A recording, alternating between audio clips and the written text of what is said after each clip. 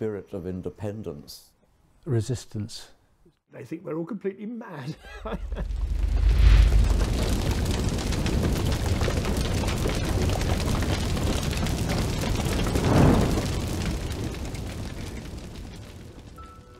In my search to find my own path in life, I came across a town called Lewes.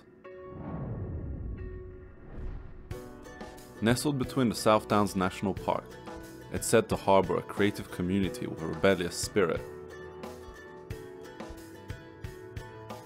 I set out to meet the locals to see if I can learn how to live a more independent life.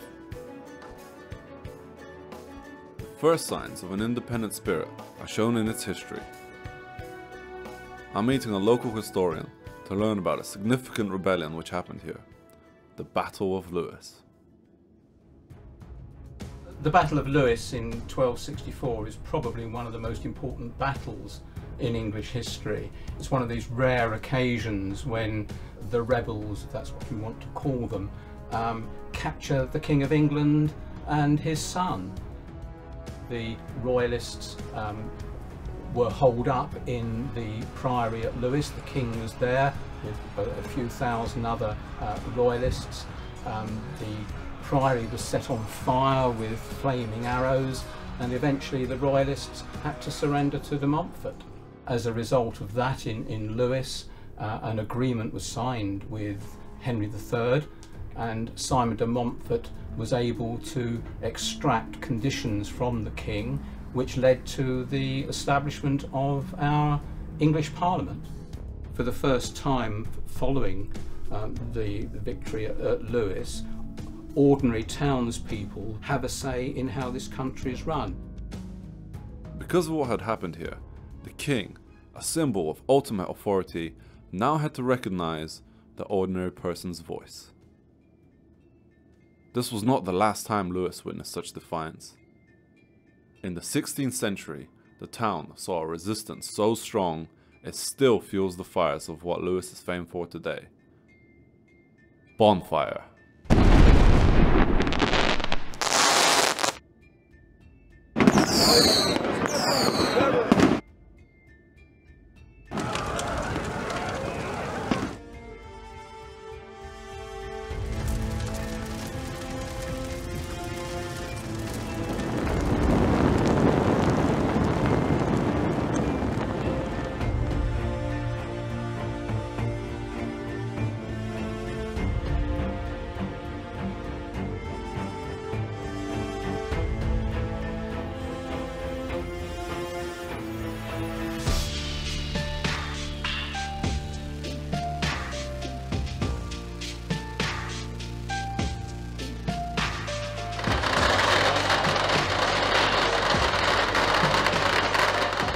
Bonfire is a very, very special event. Its origins go way back. During the reign of Queen Mary, a number of people were put to death here because they refused to worship as Catholics. It's a celebration of independence. You can take to the streets, you can put these on, you can say what you like. We're standing up for free speech.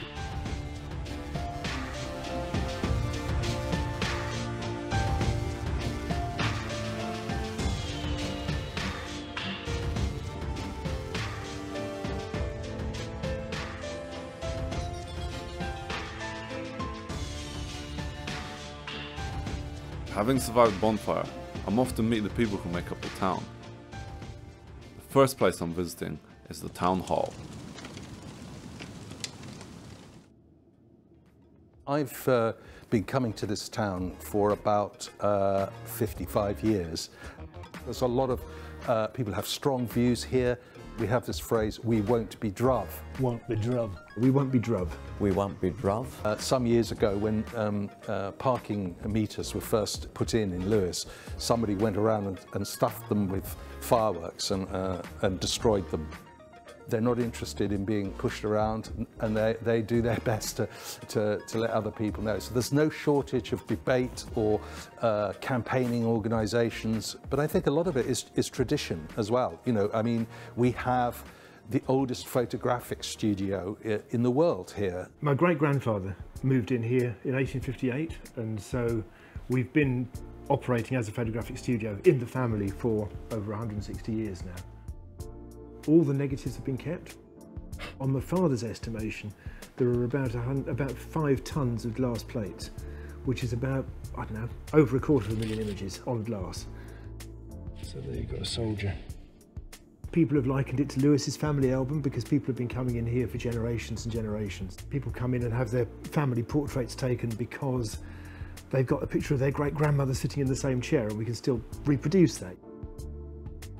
Well, it's like where you're sitting now, you know, there's hundreds of thousands of people who've walked down this passage, you know, from 1850 till now and sat exactly in that same point and had their picture taken. If you were trying to find out about the spirit of Lewes, what would you definitely want to include in there? Well, you have to include Harvey's brewery, wouldn't you? Because that's sort of quintessentially Lewes. The studio is a mirror to the past that provides the community with a sense of belonging.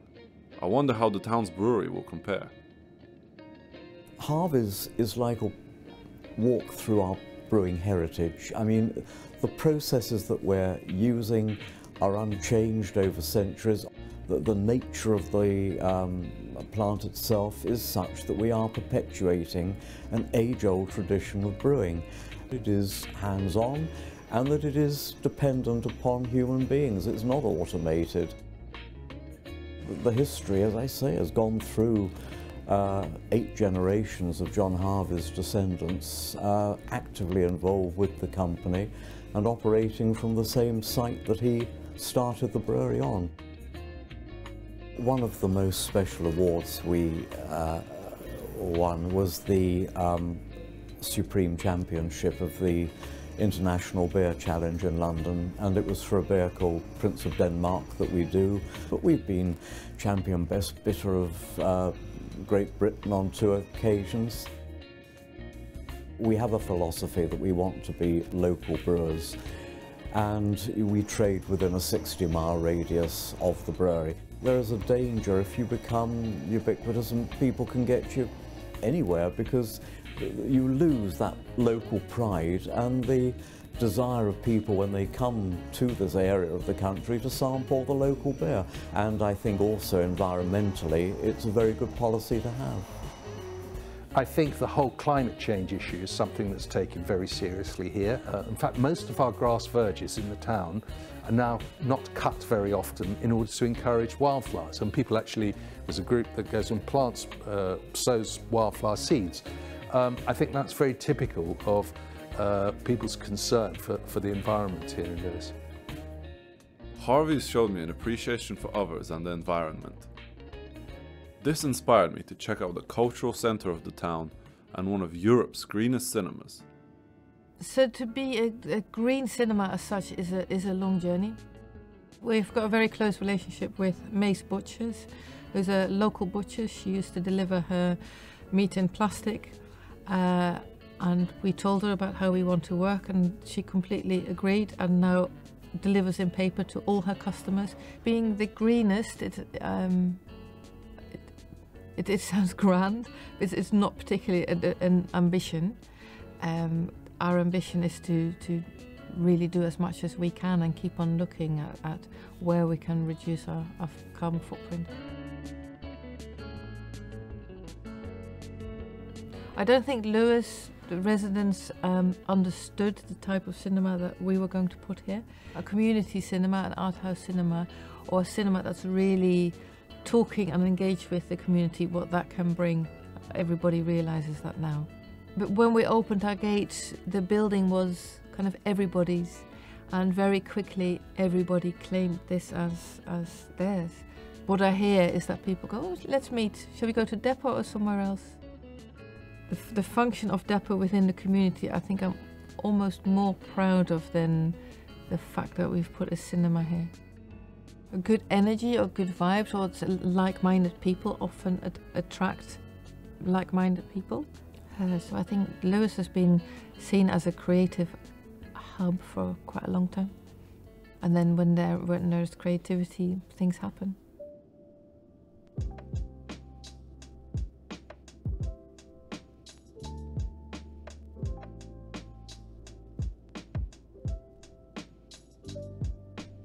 The independent spirit of Lewes is attractive to many creatives.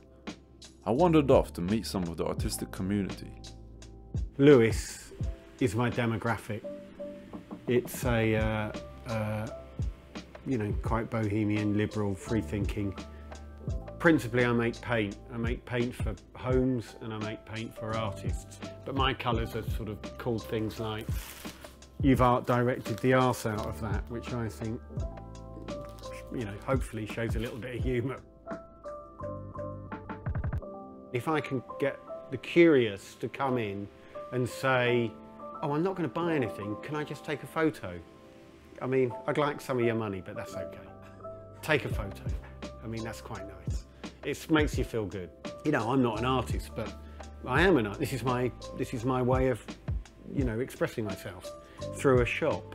Going against the grain, it's rewarding. I mean, the fact that Lewes has a noun for itself. I mean, Londoners, New Yorkers and Louisians, they have a very artistic bent on the world.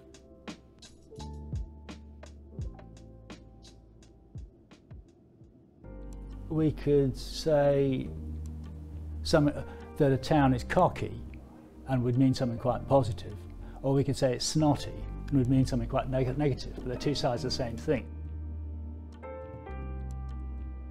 There's cussedness and awkwardness and stubborn sense of itself, as in won't do what you want. Spirit that the town has always cultivated, as far as I can see. You know, I did oil paint at college and oil painting and acrylic and all the other things. But some towns are sort of quite pretty and they seem... Lewes has got a bit of an edge. You can walk around and you can be quite spooked by the town sometimes. You know, it's got a sense of power to it that it's hard to put into words. Quite a high proportion of people who are actually paddling their own canoe in the town, which is one of the things that makes it quite lively and interesting. Is there some kind of independent spirit here, maybe? Yeah. Yeah, but not as independent as people think looking from the outside. So people think bonfire is absolutely wild affair. There's nothing wild about it. It's very, very controlled, very carefully organised. I mean, the havoc goes a certain way. You know, but there's limits. You know, it's nobody wants to do criminal damage. Nobody wants anybody to get hurt. Sometimes people miss the point about bonfire, which is that it's a community thing. It's really like, I mean, there's half a dozen bonfire societies, and they're all like families. I'm a life member. Quite pleased and proud to be one, really, because they're only about, every society's only got a couple of dozen life members out of 1,000 membership. And it's cradle to grave as well. You know, we've been photographing the bonfire fancy dress competition for over 25 years now, and there were kids there when we started who have now grown up and have got children of their own, and they're wearing the same costumes that their parents did. Families spend their life raising money for charity within bonfire celebrations. It's moved on. Kids, teenage kids, are doing what they would have done 50 years ago, working in conjunction with older people. You know, my son will always come back for bonfire. And it's not exclusive, you know, people can come in. Some people have come into bonfire, hardly been in the town very long at all, and they've brought enormous amount to the table. Community is just really important. You need to talk to your neighbours. I've just moved out of Lewes and I'm going to get to know everybody in my street and make sure that we look after each other. I think it's crucial, really. Oh wow. How do I define what? Independence. Independence. I think it's probably a psychological state, because no one is totally independent. I mean, if financial independence, very rare. I don't think anyone's completely independent. You know, we're dependent on society, we're dependent on the customers that come into our shops, we're dependent on the, you know, the trains working. My experience is that most human situations are interdependent, and that we're all entangled with one another. We need personal independence, but I think also it's very important that we, you know, that we live as a community, and that means depending on other people. It's all about relationships and you know, communicating with people and that sort of thing. If you're going to be independent, you've got to appreciate other people's independence. I wanted to learn from the people of Lewes about living a more independent life. Surprisingly, the real lesson was how engaged they were with their community. They taught me my path in life is unique, but ultimately a part of a bigger picture. That I should consider how I'll fit in relation to others. But that doesn't mean I can't set things on fire.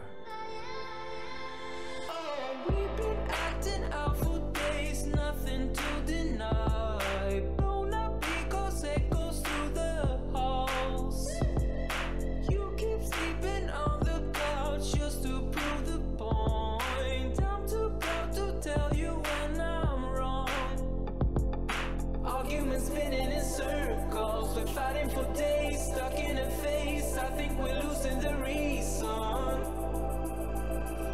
One word is all it takes, babe. Bursting out in cold flames, breathing, we are catching fire. Thought that we were wiser, go and light the match, babe. Miss out on the good days, breathing, we are catching fire.